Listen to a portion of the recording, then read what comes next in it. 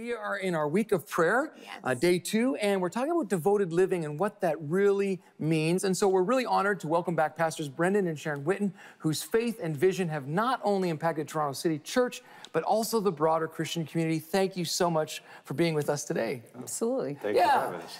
And so we're talking about devoted living, and one aspect of that is faith. And it's a word that a lot of us say, but maybe we don't really understand. So Sharon, what does faith mean to you? How has it changed your life? Yeah, it's definitely something that we have different opinions about and people kind of juggle with. It's really trusting God. It's really going on a journey of leaning on Him and really walking in obedience and surrender to Him, but really just leaning in and leaning on Him, for sure. How has it changed my life? I mean, it really, as I've trusted God and as I've walked in faith, I've had so many opportunities, circumstances, and situations that have opened up that would have never opened up had I not trusted God.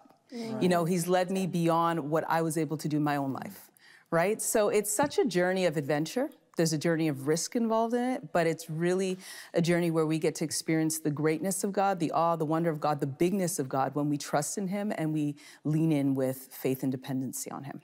I love that. Yeah. How you can really embrace both what we see for us in our human perspective, it's risk. And yet we know it's the safest place to be is trusting God. And like you said, we get to see the awe and wonder of God. So Brendan, maybe you can share with us, like when you go through moments of doubt, how does that sort of maybe challenge your faith? Or what do you do when you feel like your faith is challenged? No, this is a really, really good question. I mean, I think first we have to understand, sometimes we feel like, oh, if I'm going through a moment of doubt, I'm going through a moment of struggle, oh, something's wrong with me, or something's wrong with my faith. Right. And I think we've got to change our perspective a little bit to understand, no, that's part of the journey of faith. Right. Yes. Like faith is actually what I choose to do even when I'm facing doubt, or even when I'm feeling insecure, or I don't know what to, that's actually the moment that I choose to believe God anyways. Right. That's the moment I choose to trust Him anyways. So I think there's a certain degree of normalizing it and just saying, okay, it's not wrong with me. I'm not being a bad Christian. I'm not having bad faith right now. I'm walking through this challenge. I'm walking through the struggle. But then in the moment, it's saying, okay, but I'm going to choose to trust God anyways. I'm going to choose, and sometimes it's a moment-by-moment decision because the fear keeps coming, the doubt keeps coming. But no, I'm going to choose to trust. I'm going to choose to trust God. I think it's staying really grounded in the Word because faith comes through the Word.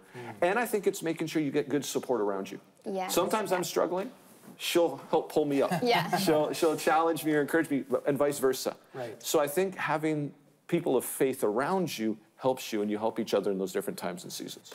Yeah, well, I think you make a really good point because I think a lot of times we are tempted to see the circumstance instead of the character of God. And I think a lot of people think faith is just this blind leap, you know, risking without any thought, but it's not. It's actually trusting in the character and nature of God, which is constant. He's the same yesterday, today, and forever. So like Emily said, it's the safest place to be. And I love how you brought it out. It's stepping into the best that God has for you.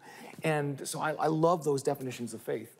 Yeah, so Brendan, maybe for anybody watching here who's maybe struggling to trust God, can you pray for them and just that God would empower them in this moment? Oh, for sure. I'd be glad to. Let's pray. Father, we thank you for this today. We thank you for this episode, God, and all the different things we're going to be talking about in faith and trusting you, even when it's hard. And so I pray that every person tuning in and watching today, if there's an area of doubt, if there's an area they're struggling to trust you today, they're going to be encouraged, they're going to be built up and strengthened in their faith, and they're going to make that choice to trust you even now. They're going to choose trust, and they're going to choose faith, and we thank you for this in Jesus' name.